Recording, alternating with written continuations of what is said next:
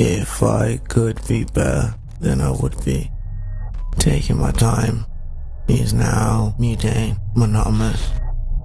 Doesn't make any sense. Doing things in order to keep things moving is aching.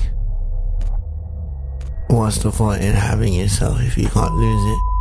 Go beyond, enter that next stage. You do too much. Lack of sight of what others see and think of you. I am selfish.